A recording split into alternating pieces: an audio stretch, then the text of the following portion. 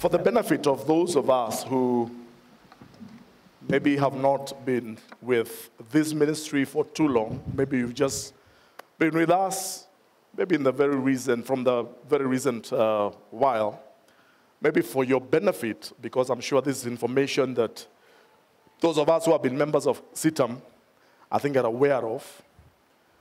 Allow me just to maybe just set the record straight on one or two things.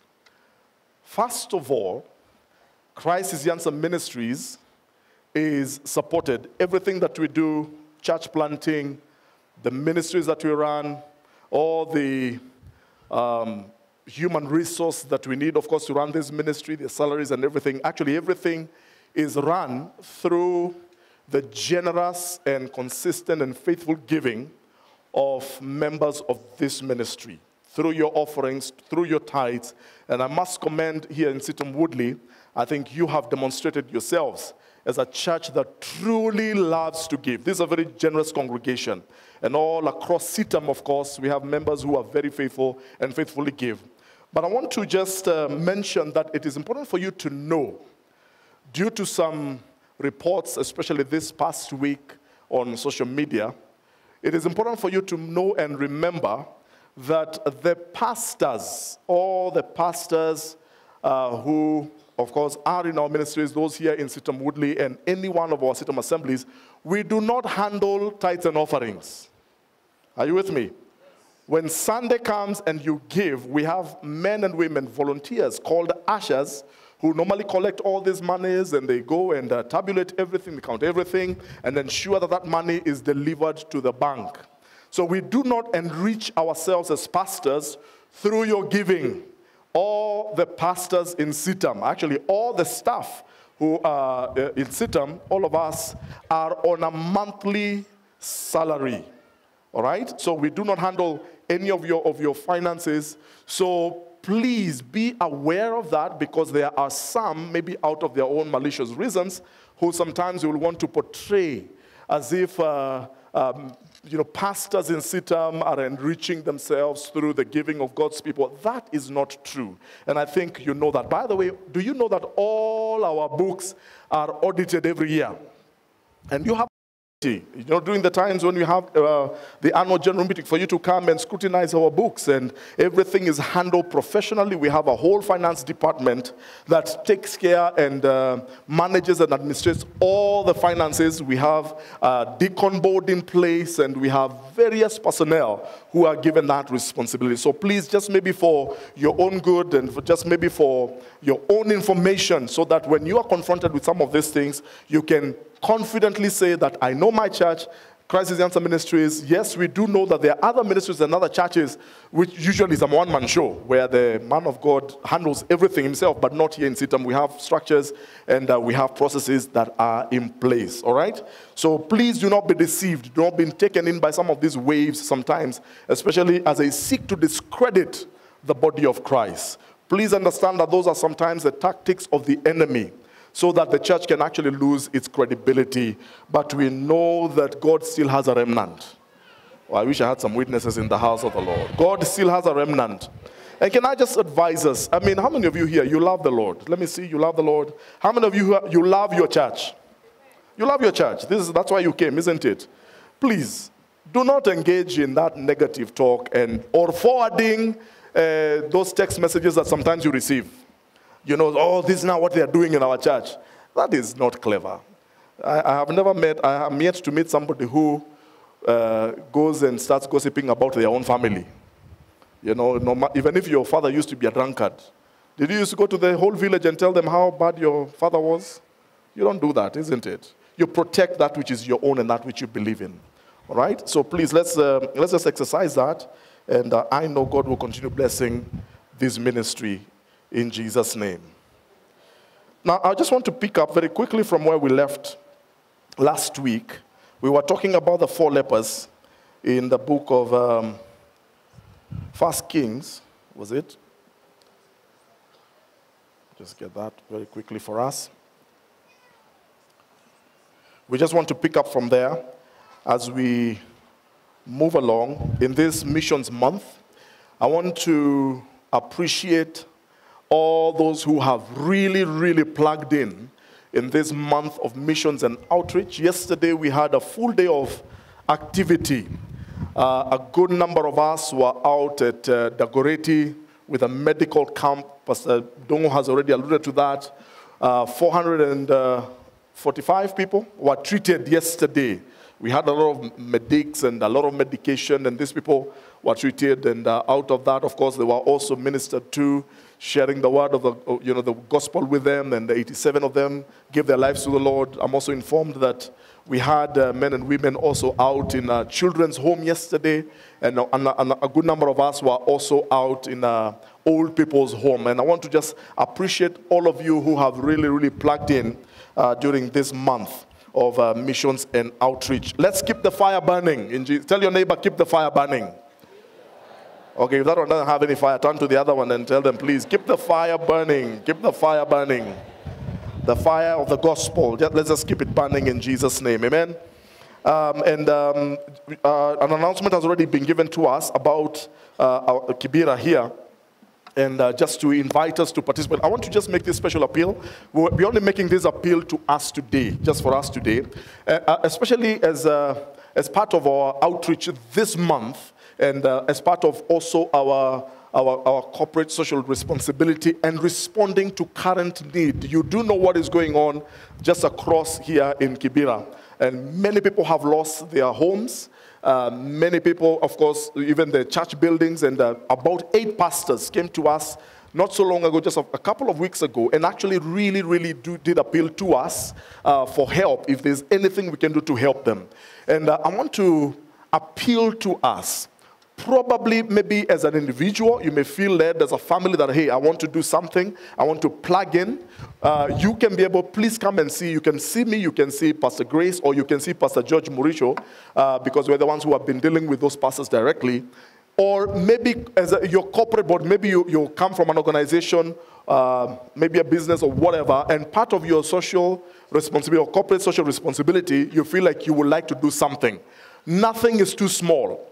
Now, those churches have had to hire tents every Sunday and chairs and what have you, and it's really difficult for them. And we felt that if we can at least be able to alleviate some of that suffering, maybe give them chairs if we can, or some tents. And then for some of the people who have lost homes, if you have clothes, and of course clothes that can still be used for children, and maybe things like mattresses and blankets and those kind of things, I think before the end of this month, we can be able to reach out to that community and just be a blessing to them, because that's what Christianity is all about. All right, so we are not going to make this announcement again just for today.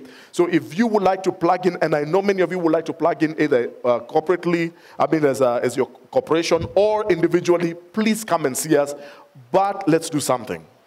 In fact, that's what I want to speak to us about this afternoon in the remaining parts of this service. And my sermon is entitled "The Power of Love." The power of love, because you cannot be able to reach out to people unless you have the love of God in your heart, and unless you truly love people. And we want to just be able to look at that now. Just taking you back very quickly, 1 Kings chapter 7, last Sunday, we looked at this story of the 4 lepers. You remember in chapter 6 and chapter 7, and these lepers who got together, and you remember the story. I may not be able to go back to the full story, but you remember the story that these 4 lepers came together. They realized that they were in a predicament. The whole city was under siege. The city of Samaria was under siege.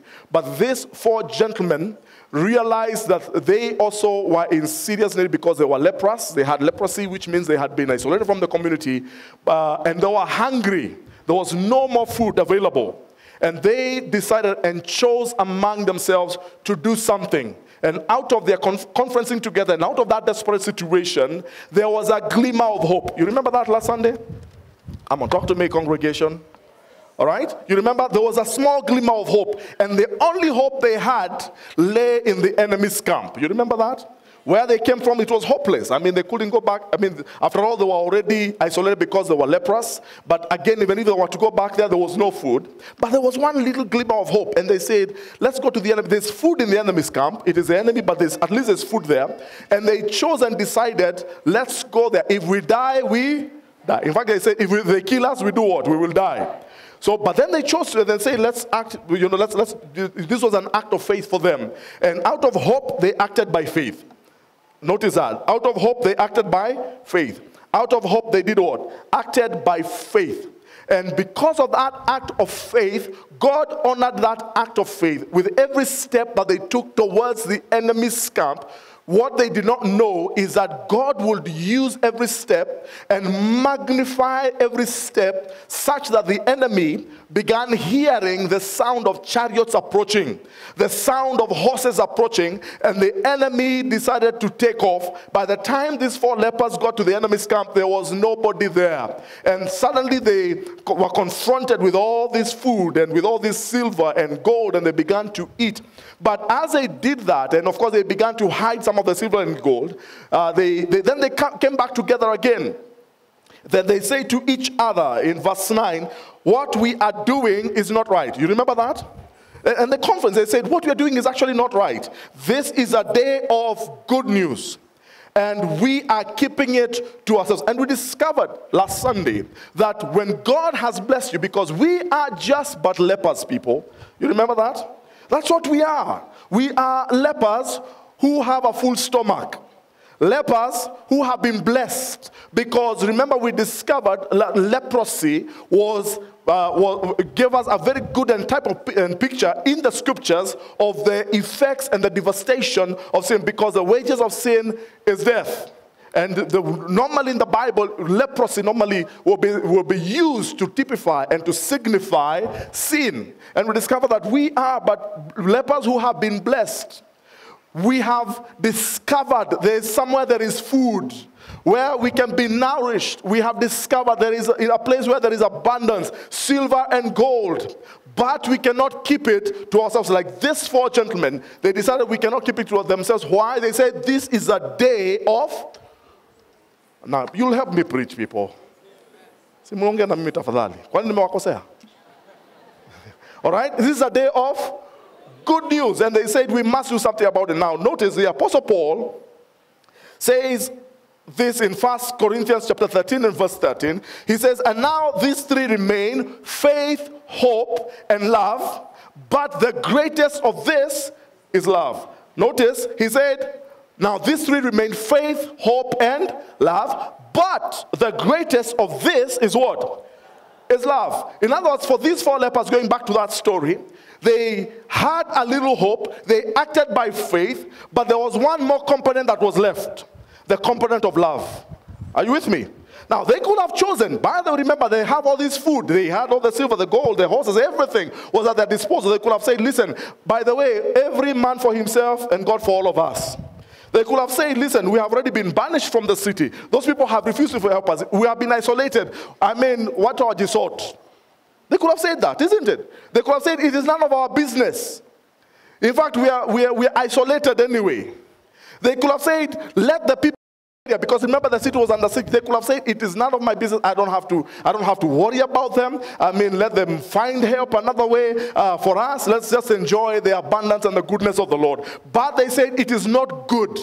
What we are doing is not, because today is a day of good news, and they decided to act in love. Because now, what they did when they went back to the city to announce to the city that, listen, we went to the enemy's camp, we found the enemy had deserted the whole camp, there is food there, there is abundance. What were they doing? They were acting in love. Why? Because faith, hope, and love. But the greatest of this is what? Is love. In other words, for us, we came to Christ by faith. He has given us hope. He has provided for our needs. We have found a place where we can find nourishment. But our experience is not complete until we act in love. And how do we act in love? We must go and tell the world. We must go and tell our neighbors, listen, you don't have to starve. We have found a place where you can find something to eat. And that is why it is important for us. Yesterday as we went to Dagoretti and, treating those people we didn't even know. We did not go there and say only Christians. In fact, Pastor Dong was telling us that we even had Muslims coming in there. But as we were touching them physically, we were also sharing with them the love of Christ, isn't it? We're saying, did we have to go there? No. But we say we want to act in love. What we have discovered is too good for us to keep to ourselves. Are you with me? And that is why we're challenging you in this month. You cannot keep it to yourself. The world is starving. People are hungry. Let me tell you, do not let the affluence of this world and the monies and people looking good and dressing well, do not let that fool you. You can find people who are really dressed well, but yet they are still lost spiritually. They may look like they have big cars and living in big homes, but they are still miserable. Because until you find Christ, oh, come on, can I help me preach this afternoon? Until you have found the Lord, it doesn't matter how much money you have. How many of you know that for sure? You can have all the money, all the affluence. Do you realize that people even in Hollywood are still committing suicide? Why? Is it because they don't have money? They have money, but they are still lost. They still need us to go out and tell them, listen, you don't have to do that. We have found a place where you can find nourishment. We have found a Savior who also loves you.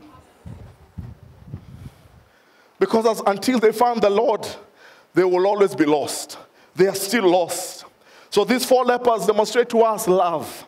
Friends, there is power in love. Tell your neighbor, there is power in love. There is power. Our gospel, the good news of the kingdom, is the news of love. Are you hearing what I'm saying? As somebody has said that if the church was a club, then it is the only club that exists for the benefit of non-members. We are here not just for ourselves, friends. We are here for the benefit of those who are yet to find themselves into this fold. Are you hearing what I'm saying? And we have to reach out to them. By the way, how many of you did my homework? Let me see. Last week I gave you homework. Nobody did my homework. The homework was very simple. To invite somebody to church. Anybody invited? Anybody? Let me see. Oh, ye faithful ones. May the Lord bless you. But you still have an opportunity. All right? It's not just about filling the pews. It's inviting somebody to church, telling them, listen, come and see and find and discover what I have found for myself. That Jesus is a Savior. And Jesus is able to save you. We can still do it. I said we can still do it. Okay, please don't feel guilty. Relax. Don't feel. You can look at me now. Just look at me. I know you didn't do it. I know you forgot. You know, the cares of this world overtook you. But just look at me. Don't worry. You're forgiven. You're forgiven. Tell your neighbor you're forgiven. You're forgiven. Pastor forgives you. Amen. Amen. Now you relax. Now you're relaxed? Okay, let's go on. So the power of love. So these 3 remain: faith, hope, and love. And the greatest of this is love. Now, the Apostle Paul talked about and he introduced to us a phrase that is powerful. He uses it actually twice.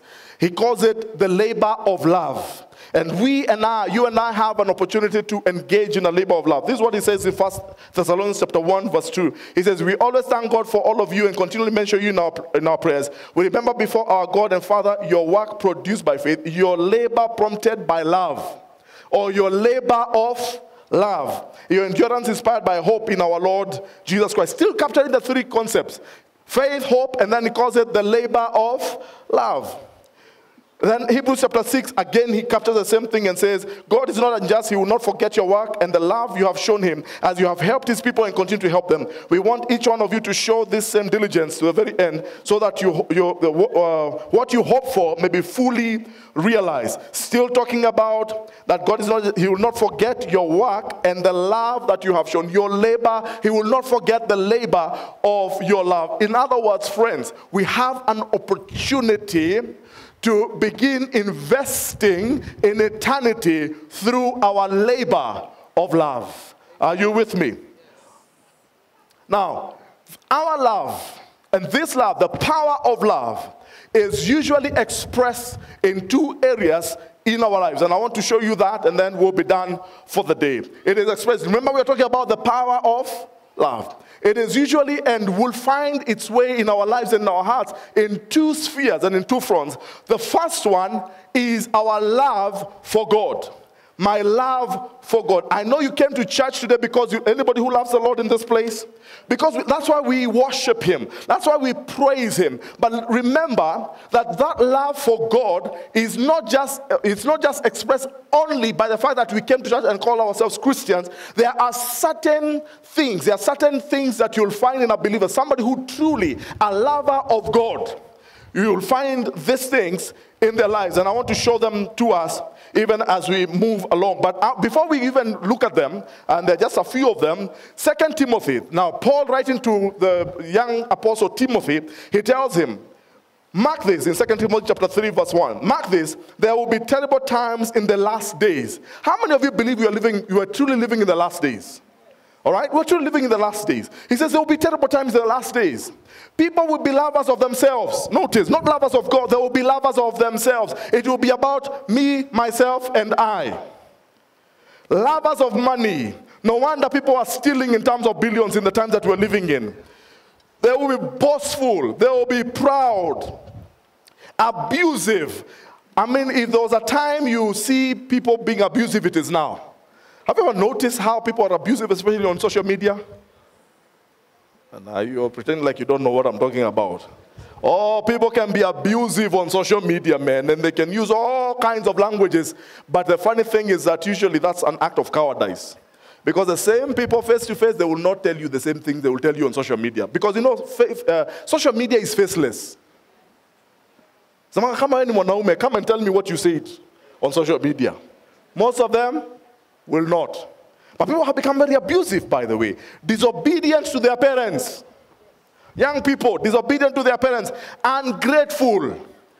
Oh, how easy it is for us to just be takers and takers and takers. But no, we are not grateful. We are not a grateful people. You see that all around us. Unholy, without love. He says people will be unforgiving, slanderers, without self-control, brutal, not lovers of good, treacherous, rash, conceited, lovers of pleasure than lovers of God. Having, and then notice how he concludes and says, having a form of godliness, but denying its power. And then he says, have nothing to do with such people. So it's easy for people, then you can actually find people who are very religious. All right? It's easy to be religious. However, it's a form of godliness, but that denies the power. Because what is the power of the gospel? The power of the gospel is the love of God. Amen. Are you with me? So you find people, they can, but have you noticed that there are people who can do all these things? They can be lovers of themselves, lovers of money, they love pleasure more than they love God, and they're treacherous, they're slanderers, and yet they still come to church. Have you ever noticed that? Yes. Oh, come on, people. Because, you know, have you ever noticed that sometimes it's actually fashionable to say that you're a Christian? Oh, talk to me, people.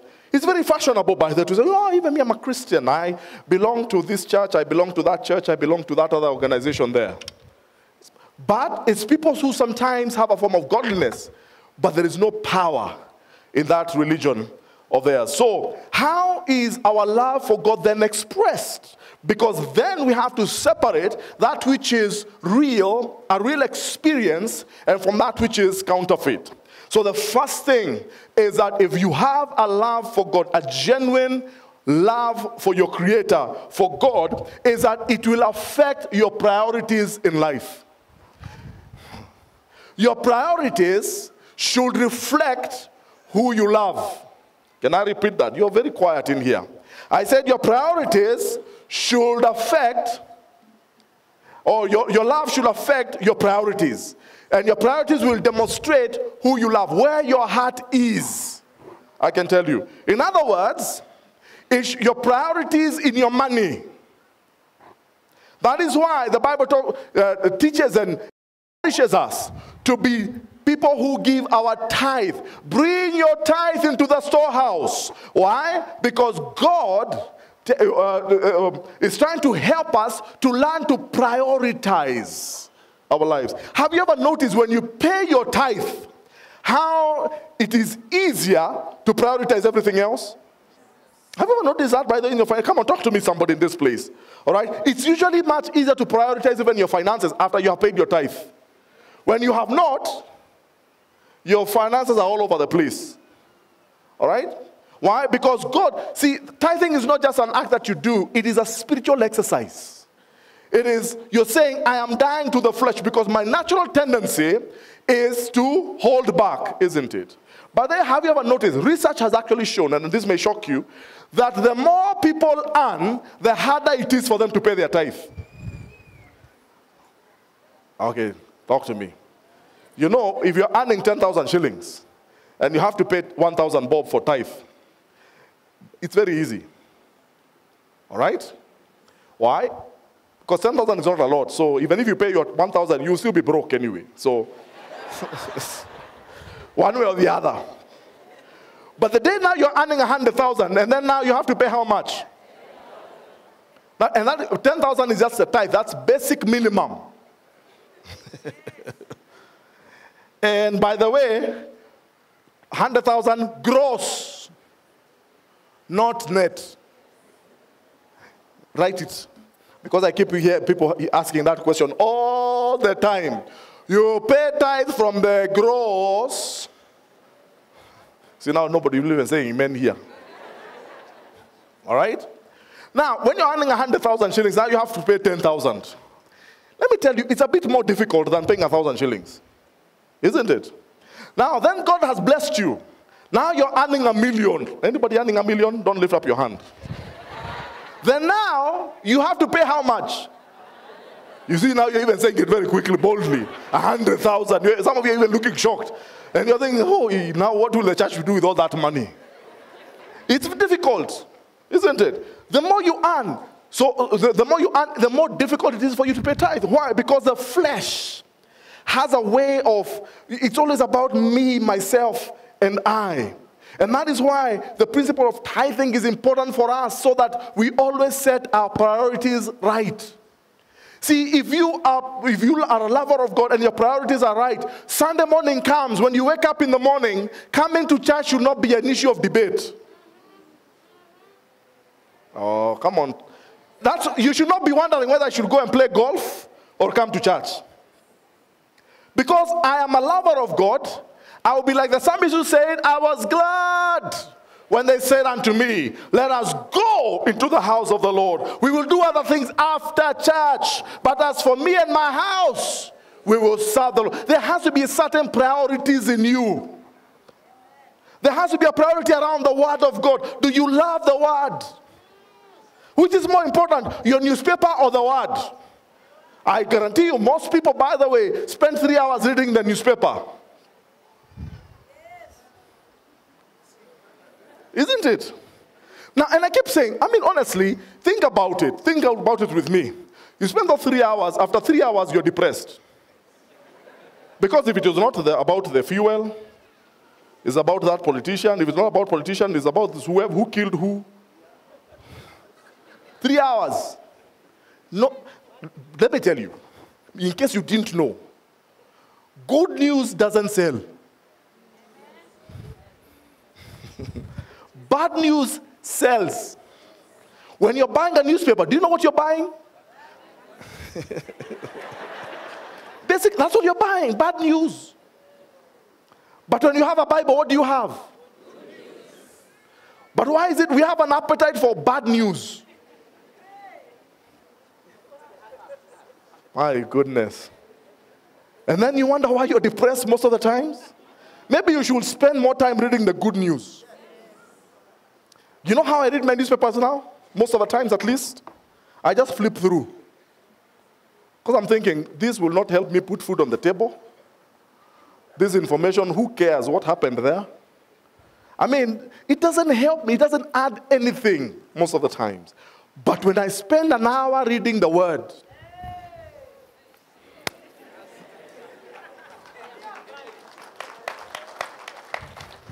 man shall not live by bread alone, but by every word that proceeds from the mouth of the Lord. Try it. It works. I love the word.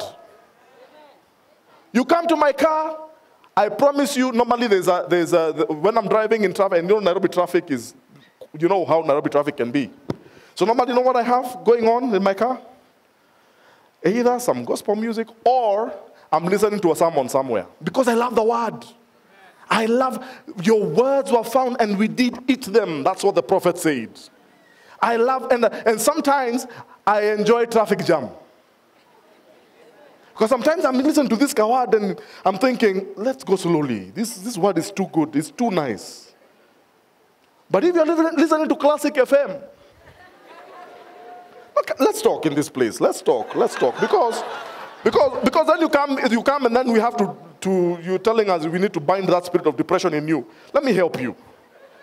You're listening to Classic FM for 1 hour. The music is pathetic. They're talking about grinding people. Okay, you have no idea what I'm talking about. Don't worry about that. Then there used to be this show, I don't even know when it comes, Busted. I know you guys, this is CITAM Woodley, they don't listen to those. Okay, let me tell you, there used to be this show on Classic FM. And then that's what you're eating and digesting, and you expect victory in your life? Because we are transformed by the renewing. The battle always begins in the mind. Sometimes you can bind all you want. You can lose all you want. But unless the battle has been won up here, you'll struggle. I'm telling you. Prioritize the word. Prioritize the things of God. Let me tell you, it works. You will be happier. Tomorrow is Monday morning. You will not be grouchy when you go to the office. When you have been feeding on the word, on Monday morning you will be excited until everybody gets irritated in the office with you. Because they're wondering, how can you be so happy? Because they have been drinking the whole weekend and fooling around the whole weekend. But for you, as for me and my house, we were in the house of the Lord, we were praising the Lord, and the Lord fed us. My goodness.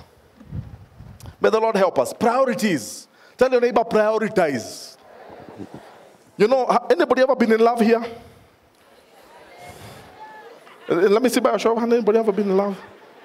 You know, especially if you're sitting next to your spouse, you better lift that hand. Or you've been in trouble. You know, if you just look at you and say, Baba Nani, after all these years, Kume, you were never in love with me. You know how those, anyway, never mind. Anybody ever been in love? When you are in love with that one, what happens? It turns your world upside down. Your priorities change. You will be calling that person for 3 hours, you're talking on the phone. Talking about, I love you. I love you more. No, me, I love you. Then then you know that. Then suddenly the stories have quished, and you're just there on the phone. So what are you thinking about? Anybody?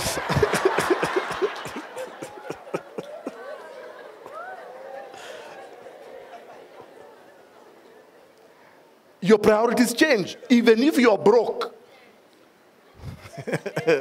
You will find that 200 shillings for that cup of coffee, just to hang out for 30 minutes with this one that you love, isn't it? Because you're in love with them. When you see them passing by, hey,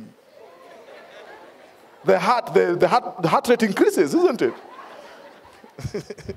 Some people I think are in love in this place. They're laughing, man. But love has a way of changing our priorities, isn't it?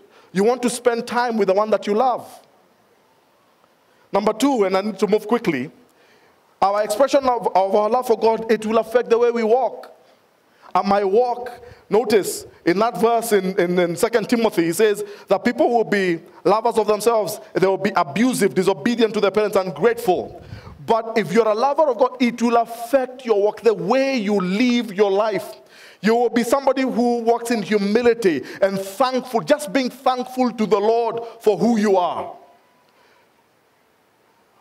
It will affect the way you live. People can be able to look at you and say, oh, this person is different. Listen, I don't know about you, but probably maybe I'm still old school. I still believe in an old-time religion.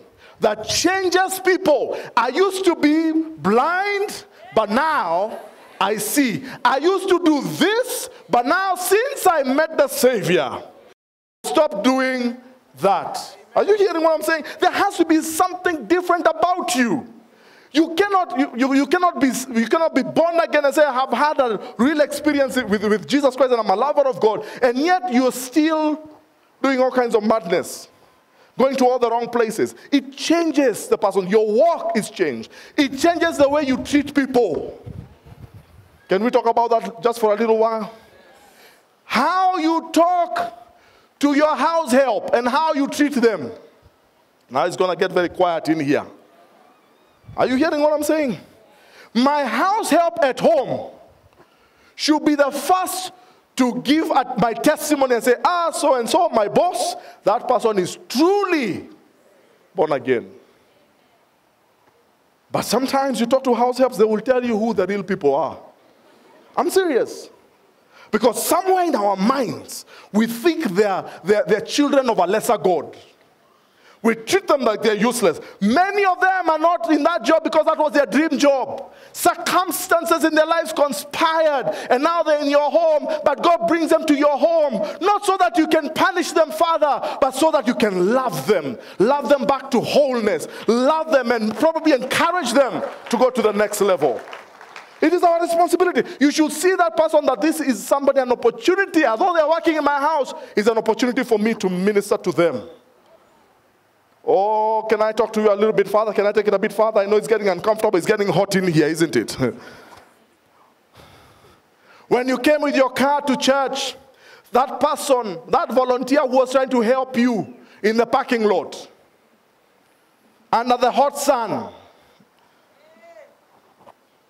if there are people who have tales to tell, are our parking attendants. And by the way, these are volunteers. They're not on full, they're not members of staff. But these are people who they feel that is their labor of love. That they want you as you're coming to church, you're in your nice, beautiful car. They're telling you, please park here so that when you go into the service and you're worshiping, you will be comfortable that your car is taken care of. But sometimes they give you instructions. Oh my goodness. And some of us back at them. Some of us talk back at them. Sometimes we don't even listen to what they are saying. Sometimes, unfortunately, we insult them. Very quiet. It's getting hot in here. You want to go? Are you hearing what I'm saying? Our walk, the way I walk, the way I live, must be affected. How I drive my car in this crazy Nairobi jam. Are you the one who is always overlapping? Can we talk in this place? Do you obey traffic rules? I know it's a difficult thing driving in Nairobi, but even in the road, I must be a witness. There was a time in Ngong, I remember we were going somewhere. So I'm driving, and it was just in some of those back streets of Ngong. And so there was this pickup, and this guy was kind of driving a little crazy. You know the way they are. You know, and this guy is cutting me off all the time, and I'm wondering, who is this dude? I mean, what is wrong with him? Can he just drive properly? And I'm getting a bit agitated, so we are going, and the guy is driving. I tried to overtake him, he doesn't want me to overtake, and I'm wondering, like, what's going on? Anybody ever gone through that? Okay, pray for me, because clearly I have an issue. So here I am, and I'm wondering, this guy. So at one point, we had to stop, and of course, so our cars now are just parallel to each other. So then I see this guy, he rolled down his window, and then he's with a big smile on his face, and he said, if you're a pastor. Now imagine if I had to be where, you know the way we do Kenyans. I said, if you're a pastor. Now, what do you think I said? Do you think I would say, pastor? Do you think I told? Of course, hey, amen, hallelujah. Are you hearing what I'm? Because sometimes that's how we lose our witness. Just by those small, but can I tell you, it's not in the big things. It's not in the big things. You don't have to go and steal billions. Sometimes it's in the small, little things. That's where the battle is won or lost. how we treat people in the supermarket, those cashiers. Is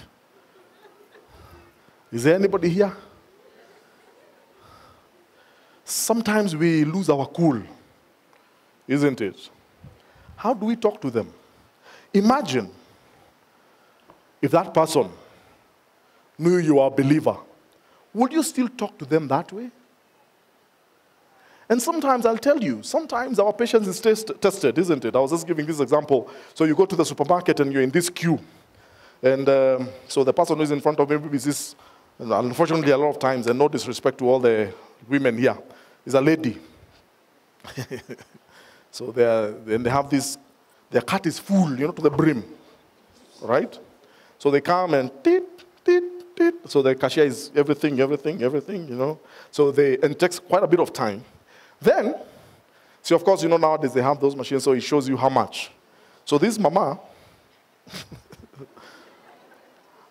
after all this time, so she's told how much it is. Of course, she can see, but she's told how much it is. Then, that's the time she gets her big bag. I don't know what usually ladies carry in these things. Eh? That's the time now she starts looking for her purse, which has the money. So you're there at the queue, and you're counting 1 to 10 because you're thinking, this is... Then, after a few minutes of shuffling, she finds her purse. Then she removes the purse, and she says, anybody ever gone through that? So it's not just me. And she's a nice person. I mean, it's not there's something wrong with her. It's just that, and then of course she starts counting,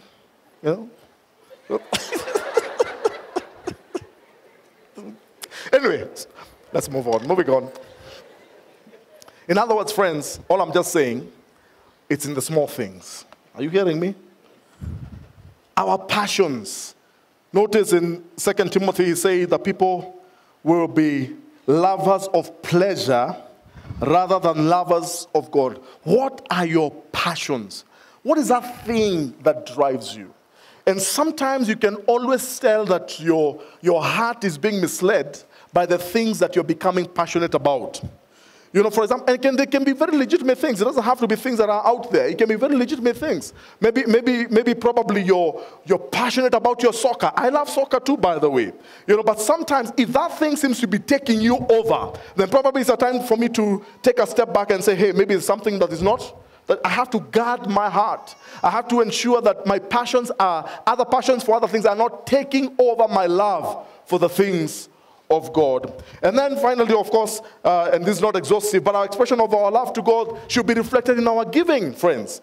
We offer first ourselves, our bodies as living sacrifices. We give of ourselves, we give of our time. That's why we've been encouraging you in this month of missions and outreach. You need to give of your time, give of your resources. It means that sometimes you'll get uncomfortable. It will not be out of your convenience. Sometimes it will be out of your, just out of that labor of love. You say, whether it is convenient or not, I will show up. Whether it is shining or not, I will come. Whether it is raining or not, I will be there. That's what it's all about. Are you hearing what I'm saying? Because it's not, can you imagine if Christ had not come for us? He would have probably said, no, it's not convenient for me. I'd rather just sit right here where I am, I have been. Let these mortals sort out their own problems. We will not be here, friends. But our love for God is what compels us. And it should be reflected in our giving of our resources, our time, because God has blessed us. By the way, a lot of times the excuse that we give as Christians and as God's people that I cannot give is because, now the price of fuel has gone up. Isn't it? Talk to me, people. Because there's always an excuse why I cannot give, why I cannot participate. But do you know, research has shown this, that and by the way, in trying to define who a wealthy person is, sitting here, I guarantee you, 99.9% of us are wealthy. Can I demonstrate that? How many of you here, you have a television set at home? TV, even if it's black and white. Let me see. By the way, do they still have those? Just lift up. I'm not going to ask for your TV. Just lift up your hand. Just lift up. You have a TV at home? Just lift it up. Which then suggests to me that you have electricity in your house. Anybody with electricity in the house? Electricity, let me see. All right. Now, this is irrespective of where you live. Are you with me? All right? If you have a TV in your house and you have electricity in your house, you are wealthy. Because a TV and electricity, those are luxury items. Can we talk in this place? How do you need electricity to live? You don't. In other words, if you can afford something of luxury, it means you're not poor. Tell your neighbor, you're not poor. Oh. And here is the deal, friend. Nobody is too poor not to have anything to give. I may not give money, but I can give my time. I may not have the liquidity for cash, but there is something I can give. Find that thing and give it out. Give it away. Then finally, secondly, is love for one another. So we begin with the love for God, and then that should automatically translate into love for one another. John chapter 13, verse 35. This is what Jesus said, by this everyone will know that you're my disciples. If you do what? If you... Now, this verse, I think for me, is very, very pivotal, especially in our understanding of the Christian faith. Notice what Jesus Christ said. He said, the world will not know us because of our miracles, signs and wonders. Now, that's not to suggest that I don't believe in miracles. I have seen so many miracles in my short life. I mean, I've seen God work miracles in my own life, in the lives of so many people. I've seen God healing people from diseases and providing miraculous ways. And I believe in a God of miracles. But you know what Jesus said? The world will not know that we are His, we're God's people, because of signs and wonders. It will know that we're God's people by what? Our love for who? For one another. In other words, as we are gathered here in CITAM Woodley, one of the things I must say about CITAM Woodley, if there's love in a church I have seen, is actually CITAM Woodley.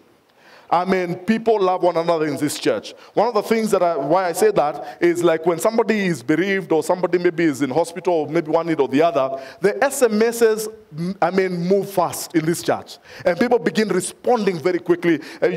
Sometimes even people you don't even know. You've just been told they've been bereaved. Suddenly you're just there in your home. And that has been an amazing experience for us through the SG groups. And that's why by then you need to belong to an SG group.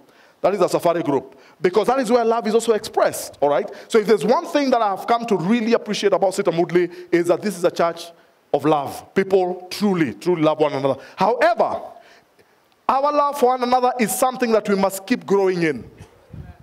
Even having said that, are you with me? All right? Why? Because when somebody and that's why I was challenging you, invite somebody to church. You know why? Not so much they can come and listen to Pastor Jesse. But so that when they come through those doors, they will sense the love of God's people. Come on, talk to me.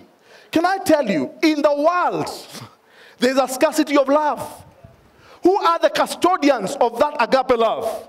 Except the people of God. There are people who live their lives on a daily basis and they don't believe anybody loves them. When they come here, they should, when you go to an atmosphere that has love, nobody has to tell you. Come on, people. You can actually, have you ever walked into an atmosphere of people, maybe a group of people, and immediately you walked in there, you knew, I'm not needed here. Anybody ever gone through that? Nobody told you anything. In fact, they even said all the right things. They said karibu, but after a few moments, you realize, here, iko kitu. And then there are also have you also gone to a place where nobody even told you anything, you just entered there and you just sensed love? Anybody? Because love is something that is either there, you can't fake it. And our churches must be places where people sense the love of Christ. Because that is how people are drawn to Jesus Christ. So he said, they will know you are my disciples because of your love one for another. In other words, just look at your neighbor, that neighbor next to you. I know they may have stepped on you when they were worshiping. Just look at them. The other one, okay, if that one didn't. You know that person next to you? Do you know that person who is sitting next to you, you have an obligation to them, to love them? Whether you know them or not, you have an obligation to love them. Do you know CITAM Woodley will not be with CITAM Woodley without that person? Talk to me. In other words, everybody here, the least and the greatest, everybody is important. CITAM Woodley will not be CITAM Woodley without that person. Imagine how frustrated or how bad you will feel if you came to church on a Sunday and you're the only one seated here. How would you feel? Would you say, today I had church all by myself?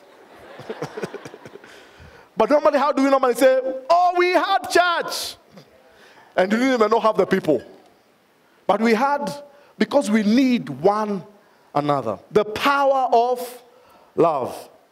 Make every effort to keep the unity of the Spirit. This is Ephesians chapter 4. This is the Apostle Paul saying, make every effort to keep the unity of the Spirit through the bond of peace. There is one body and one Spirit, just as you are called to one hope when you are called, one love, one faith, one baptism, one God, one Father over all, who is over all and through all and in all. In fact, then the Apostle Paul went ahead there to tell the people, warn a divisive person once and then warn them a second time. After that, have nothing to do with them. My point here being, the Apostle Paul was so keen about trying to help the church to maintain unity, the unity of love, the unity of the Spirit. Because the Apostle Paul, in his mind, he understood one thing, that the enemy, if there's one thing that the enemy wants to do where the church of God and the people of God are concerned, is to bring divisions among people. And the moment the church of God or the people of God begin being disunited, and of course factions begin developing and sects begin developing, you know what happens immediately? We begin losing our witness.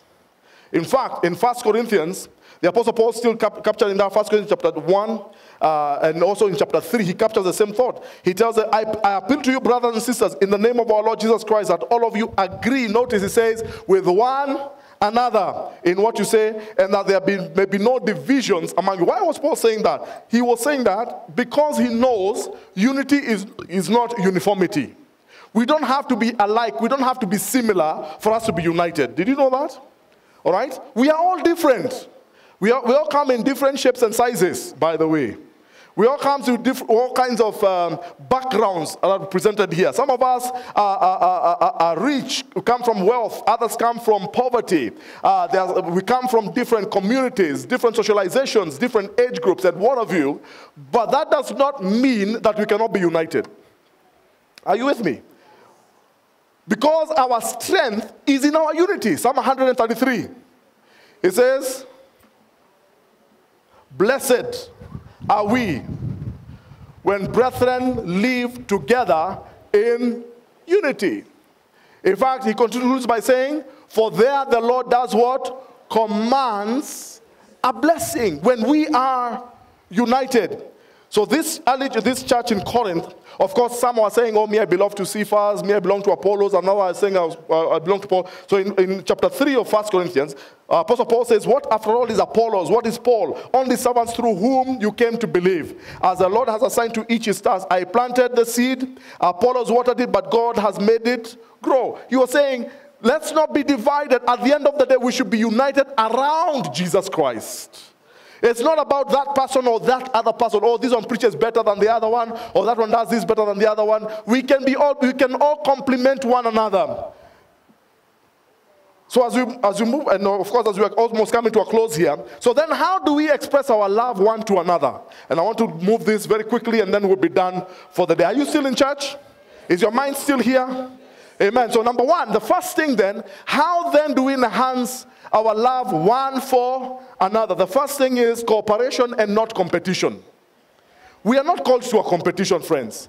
As I said, we are different, isn't it? Come on, talk to me. I said we are different. We all have different gifts and talents. And our destinies are different. Our purposes are different. So we should not be competing one against the other. Instead, ours is to cooperate. We must find places of cooperation. So if you can do something better than me, why should I struggle doing that thing? Are you with me? All right? If so-and-so can do this better than me, let them do it. Because at the end of the day, when they do it, we are all successful, isn't it? If this one can do the other thing better than me, well, let them do it. And let me do what I am good at. Let me tell you this. There are things I don't, even in the pastoral ministry. All right? You know the thing about when you're a pastor, you are actually a jack of all trades. And sometimes a master of all. Because a pastor, you wear many hats. You too many hats, by the way. You know, on the spiritual angle, you're not just, pastoral ministry alone. Can I help you understand? You know, when you're a pastor, a shepherd, you're also a father. Sometimes you're a mother. You're a coach, you're a mentor. All right? You do all these things, and you have to know how to juggle which hat at any one given time. All right? Sometimes you're a counselor. Sometimes you're a psychiatrist. I'm serious, by the way, and I'm not saying this lightly. That's just the work of a pastor. All right? And you juggle all those hats, and then administratively, you find you're a manager, you're a CEO, you're an architect, you're a contractor. You do everything. Because when people come to church, and probably something is gone wrong in this tent, guess who they ask? Me, I'm not a contractor. Why aren't you asking, what's his name? Elder Maina here, who is a contractor. I don't know nothing about building. But at the end of the day, Pastor, what is going on with our building? And me, I'm thinking, I don't know. But you end up wearing many hats at any one given time. Now, usually, you'll find any pastor, even the ones who are here, they are good at some things, and every one of us have our primary strength. But there are things, honestly, I don't like.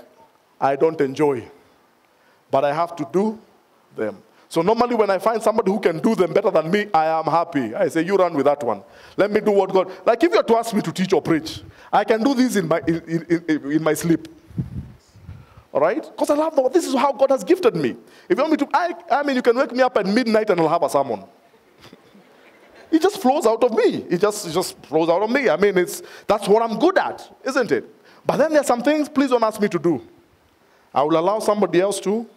Gladly allow somebody else to do those. I will not tell you which ones. Because that's what you're waiting for. I will not tell you. I will not tell you. See what I'm be? It is for you to find out. But the problem is that sometimes we judge one another on the things we are not good at. Isn't that what we do? Sometimes we do that to our children. Isn't it? Instead of celebrating the things they are good at, sometimes we begin chastising them for the things they're not good at. How many of you grew up with that misfortune where you brought home your report card, and maybe mathematics, you got an A, English, you got an A, you had a number of A's, but then you also had maybe 2 C's or a D somewhere. And maybe your guardian or your dad, he missed out on all the A's. Somehow, he was blinded. It's a spirit of blindness. He didn't see but he saw the D. Anybody ever went through that? And you're chastised for that. And sometimes when you do that, you're punishing somebody maybe for an area that they're not really gifted in. But for us as God's people, let's not criticize one another for things that we are not good at. All right? If you begin criticizing me or somebody else for the things that you can criticize them from morning to evening, it will not change a whit. Because it's not my primary strength. Number 2, our expression for love for one another, protect the unity of the body of Christ. Now, please hear me, and hear me. Please look at me on this one. This is important. This is going to be worth your lunch. All right? We need to protect the unity of the body. Hear me. Are you listening? We need to do what? Protect the unity of the body of Christ. And I want to say this because this is important. I know times have changed, and I know we live in democratic times. The church, the body of Christ, listen, are you listening? The body of Christ is not a democracy. The local church is not a democracy. It is a theocracy. We take our orders from above, not State House, higher than State House. The Bible is our guiding instrument. Are you with? Please listen, because this is important.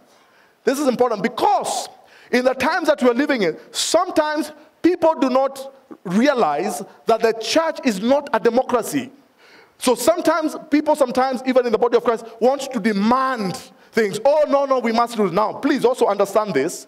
When I talk about church is not a democracy, there are things, of course, we may take a vote. We may all decide, I think let's do this or let's do the other. Those are matters of operation and what have you. So, for example, we may decide, the church has grown too much. Let's change our service from 11 to 11:30. Are you with me? And you say, how many of you is that okay? And then we will take a. That's not a big thing. But there are matters of principle, matters of biblical doctrine. There is no democracy on that. We have to go by what the Bible says, and we have to protect the unity of the Spirit by finding in ourselves that place of humility which says, I may not really understand this, I may not agree with it, but because it is a matter of principle, and this is where the Lord is leading, I agree. Are you with me? Please listen to me. And especially for those of us who are younger. And I know especially when we are younger, most of the times, we are usually full of all these ideas and what have you. Please, I beg you, all right? It is important for you to, once in a while, take direction. Listen to voices of reason. Not just in the church, but wherever you go. You must not always have your way. Life is bigger than you. The plot is bigger than your experience. Are you with me? And allow other people also to speak into your life. It is important. We must maintain. And you've heard me preach this from my heart almost every other time I stand on this pulpit. That it is important for us to pull together as a church. The young, the old. Because we are one in Christ. We cannot say, I follow this one or I follow the other. Because Christ is not divided. My goodness. I wish you would hear my heart on this, because this is where our strength is, friends. Every time in the Old Testament, especially when the church decided to become democratic, or God's people decided to become democratic, they ended up in problems.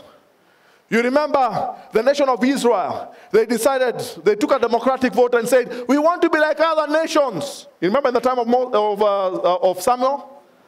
And what did God do? He said, well, fine, if that's what you want. He said, it's not my perfect will, that's what you want, but we will allow you to do that. So who was the first king? The first king was a man called King Saul. King Saul messed it up. You remember that? He ended badly. Messed up the whole nation. Why? If you think about it, when you look at the character of King Saul, Saul was a man after the people's heart. So God said, you really want somebody? Because it's the state and the condition of your heart, I will give a man after your own heart. So that after Saul had messed it up, then God said, now it is my turn. Let me give you a man after my own heart. And who did he give them? David. A man after God's own heart. Listen, friends, democracy does not always lead us in the direction of God. It is okay for politics, by the way. I'm not saying there's anything wrong with that. It is okay for politics. But in the church, we are not a democracy. We are, say, theocracy. Say theocracy. Theocracy means that God is in control. We take our orders from him. You remember again also the children of Israel while they were out in the wilderness.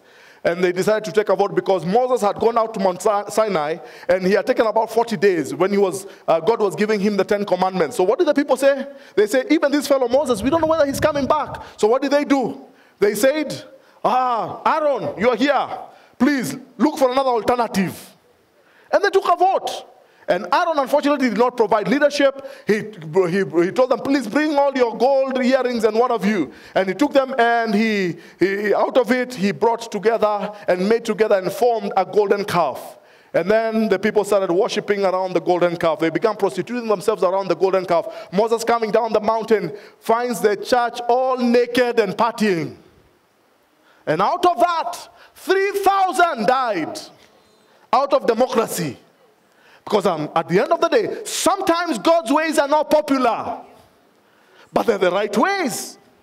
How many of you know when you have a child, sometimes your child is crying for pizza every day. How many of you decide, mtoto tumpatie pizza kila siku? How many of you will do that? Only a foolish parent will do that, isn't it? Sometimes you have to say, no, you're going to eat spinach. Or you're going to eat broccoli.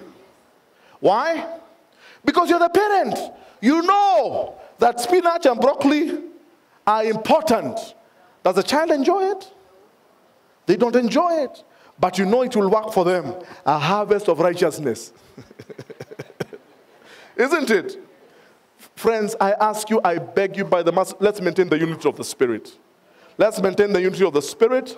Let's not dig in our heels on certain things and say, no. They must do this, they must do the other. Let's maintain the unity of the Spirit. We must also bear with one another's burdens. And as I said earlier, here in CITAM, Woodley, thank God we're already doing that, but we have to keep growing in it. Bearing with one another, praying for one another. Sharing and protecting one another. Tell your neighbor, please protect me. The other one? There's no protection where you are, is there? Listen, do you realize that the enemy is after every one of you here? And sometimes he will stir up all manner of crazy stuff about you. How I pray that God's body and God's people, we can protect one another. Protecting one another doesn't mean that we are burying our heads in the sand and pretending everything is okay. But it means that even when my brother has messed up, listen to me. Even when my sister has messed up, that I can still be able to love them, and still be able to pray with them, and still be able to stand with them, and still be able to believe in them, and decide I am not going to gossip about them. Amen. Are you with me? That's what it means. How many of you, if I was to ask in this place right now, how many of you know or you wish you had somebody who can protect you in your lowest moments? Because all of us will have a weak moment. Anybody here? You're saying, man, even when I mess up, I want to know that there will be somebody who will still believe in me. Anybody who is like that in this place? All of us, isn't it? And why don't you be that person who protects the other person? Then number 4, fellowship. Keeping up, and let's consider how we may inspire one another unto good works. Fellowship, the Greek word is koinonia, strengthening the fellowship. And then finally, number 5, because I have to finish, and allow me just to say this one, is use your love signature. Now, there's a book that was written some years ago, which became very popular, called the 5 Languages of Love. You remember that book? Especially for couples, which is good. Amazing book, by the way. Helped a lot of people. But I also discovered, apart from the 5 love languages, which usually is more inward looking, because you're saying that for me, please, if you're going to love me this way. This is what I respond to. But there's also what we call your love signature. Your love signature is how you express your love to other people. Are you with me? Come on, talk to me, people. Now, there's a story that is given to us. We may not even be able to look at it in Acts chapter 9. There was a girl there called Dorcas, or another name for her was Tabitha. And Dorcas, the Bible actually records that she died. But she was remembered because of her good works. In fact, among the widows, and when she died, they called the Apostle Peter, who was in town, and they called him and said, oh, this lady, and everybody was mourning because Dorcas was beloved. She was a woman who was known for her good works. So when Peter came in, before he could perform the miracle, the women, the widows, came and started showing the garments that Dorcas had made for them. In other words, it was her love signature. She reached out to people. She did things for people, tangible things for people. What is your love signature? Some of you are very hospitable, isn't it? You're always thinking of cooking something for somebody. Come on, can we talk in this place? All right? There's some of you, by the way, you like baking. You just like, you enjoy. It's amazing how God created us. There's some of you, by the way, you will bake and bake and bake and bake. But your satisfaction is when you see somebody tasting that cake and the smile on their face. Anybody like that in this place? And you will do anything. That's your love signature. Do it. Find somebody, by the way. Some of us love cakes, by the way, just so you know. There's a lady who used to, a friend of ours, and she normally makes fruit cake. And let me tell you, that is the best fruit cake in the whole world. When you eat that fruit cake, it's like eating heaven. Because you can sense it is made with love. I remember Sister White, every December, just before Christmas, she will bake a number of fruit cakes. That's why I started loving fruit cake. And she will give people as many as she could. Fruitcakes, and at least you will go home and have a fruitcake for Christmas. And that was her love signature, by the way. And then you have to find every one of you. Some of you are just generous. You can't hold money. You are just generous. For you, you just give. Because that's your love signature. You always, in fact, you look for opportunities to give. That is your love. Don't give up. Keep doing it. Why? Because I have discovered the more I use my love signature, the more the Lord blesses me. Can we talk? Can I tell you, you will never go broke because you give. You will never sleep hungry because you give. You will never become poor because you give. Because God is no man's debtor. When you give, whatever it is, when you release it from you, for some of you, it is just service. You just love serving people. Do I have people who are like that? I mean, for you, you can't just sit down and be served. For you, you have to wake up and you have to make sure everybody is okay, everybody is comfortable. That is your love signature. Use it. For some of you, you just want to pray for people. And for you, you just see someone, you don't even ask them if there's an issue. You just want to get into your closet and pray for them. That is your love signature. Whatever it is, for some of you, you hear somebody is sick or somebody has been bereaved. You don't even know them. You don't even care to know who they are. You just ask, where do they live? Or where in hospital? You just go. Do I have people like that? I know some of you who are like that. And you just go and you just want to minister to them. Keep doing that. Find your love. Tell your neighbor, find your love signature. Find your love signature. By the way, we will be happier if we all operated with our love signature. Do you realize that? Whatever it is. Some of you just love children. You just want to love children. You just want to minister to them. You just want to be around them. You just want to say something to them. You just want to encourage them. Find it. Go ahead. Do it. Whatever it is. And you'll find that in God's house, we are not poor. Because if everybody did whatever God has anointed them to do, oh, there will be so much wealth in the house of the Lord. For some of you, all you need is just to find somebody who is not born again. And for you, you cannot stand the thought that this person is not born again. You will tell them about the love, whether they want to hear, whether they don't want to hear, you will be telling them, oh, Jesus loves you. Until they get born again, that's your love signature. Find it. Do it. Minister to some. Every one of us here is a minister. Amen. Have you received the word of the Lord? Now, as we finish, I want to just invite today, I'm doing an altar call, a very interesting altar call. I'm going to invite my pastors who are here. If you will just come up here, and I want you to just face the crowd, face the congregation. All my pastors, if you will just come. And I just want to say something about these men and women of God. Aren't you blessed by your pastors, by the way? Or you don't look like you love them. Do you love your pastors? Listen. These men and women are the men and women that God has given to CITAM Woodley for this season. All right? They could have been elsewhere, but God has found it fit to bring them here. And I want to say this, and I'm saying this from the bottom of my heart. These men and women, some of them are not even here, people like Pastor Mauricio. All of us, and me included, we do what we do because of a call. The love of God compels us. We don't do this because of our paycheck. Are you with me? Because there are times people have even said harsh words against pastors. Oh, you know, you pastors, you're paid to do what you do. We are not paid to do what we do. You can never pay a pastor enough. I tell you that. You can never pay a pastor enough. Do you know what keeps us going? If you have to ask every one of these ones, do you know what keeps us going? Do you know why we do what we do? The love of Christ. Because we want to see Christ formed in every one of you. The joy of a pastor is to see a life changed, a life transformed. Somebody who was hopeless receiving some form of hope. That's why we do what we do. But these men and women, friends, they're not superhumans. They're as human as they come. These men and women get discouraged. These men and women, by the way, me included, we get weary. Sometimes we get tired. Sometimes we hurt. Sometimes our families go through issues. Sometimes our families go through troubles and trials. But we never, ever will tell anybody. Why? Not because we are trying to be superhuman, but because we are pastors. We are supposed to be dispensing hope. Imagine if I came here on a Sunday and stood on the pulpit and say, hey, wapendwa. Hey, where?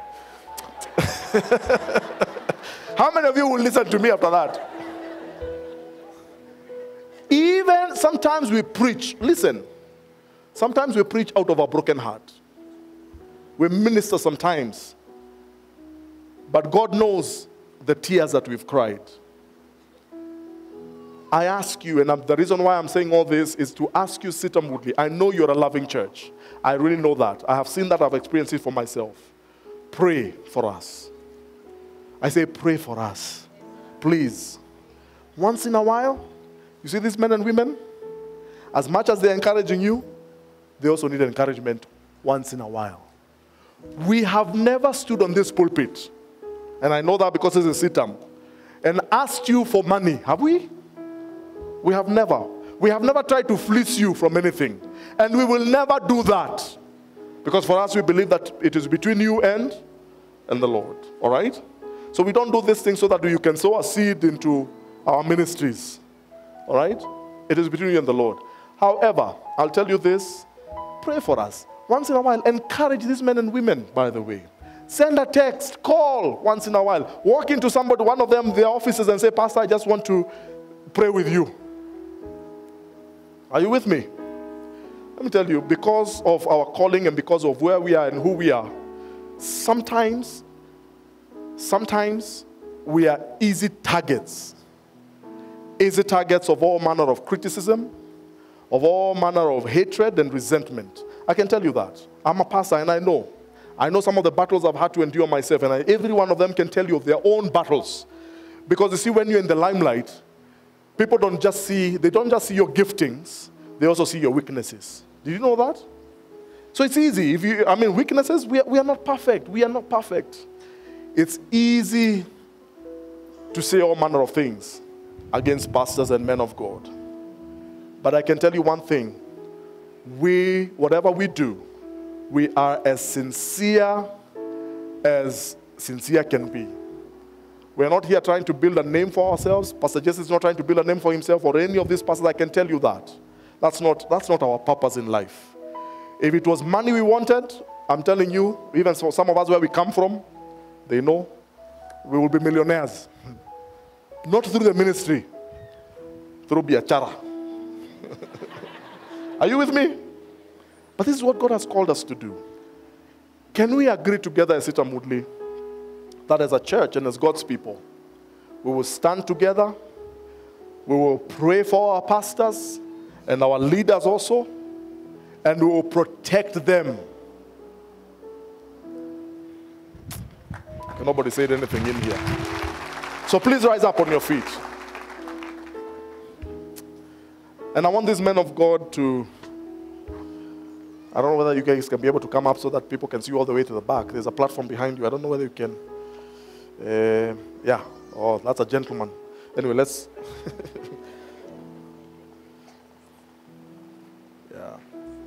So that everybody can see us all the way to the back. I want us to just stretch our hands. And I just want to bless. We just want to bless you. We just want to bless you. So the pastors, let's just stretch forth our hands towards the people of God. And Father, we thank you. Thank you for your people. Lord, as your ministers, as pastors, as shepherds, we have nothing of our own to give them. All we have is the love of Christ. And the love of Christ constrains us and compels us to be of service to these men and women. Father, we bless them. We bless every man and every woman, every boy, every girl, every child, every young person. We bless them with every good thing from above. We bless them with gifts of love, and we bless them, dear Father, with prophecies of healing and restoration over them. We speak your blessing over them, Father. And we want to pray and declare that this church, CITAM Woodley, will be a church that will be driven by love and unity and a sense of togetherness. Father, where people have hurt one another, where people have pulled apart, forgive us, we ask. Have mercy on us. Holy Spirit, we invite you. Would you just come and baptize us afresh with the baptism of love? So we speak your blessing over your people now. And now may the Lord cause his face to shine upon every last one of you. May the Lord be gracious to you. May the Lord watch over you. CITAM Woodley, may the Lord bless you through and through. And may Christ be formed in every last one of you, both now and forevermore. And now may the grace of our Lord Jesus Christ, and the love of God, and the fellowship of the Holy Spirit be with us now. Amen. Before we finish with the 23rd Psalm, just to remind all Class 8 parents, please meet Pastor George Ndongo just outside the nursery hall, just for a couple of minutes. He has some things he needs to share with you. So find somebody next to you. And I want us to finish with the 23rd Psalm. Surely goodness and mercy shall follow you all the days of our lives, and we shall dwell in the house of the Lord forever and ever. God bless you. Have a wonderful week. Wednesday we are here. Wednesday 6 p.m. Powerhouse. God bless you.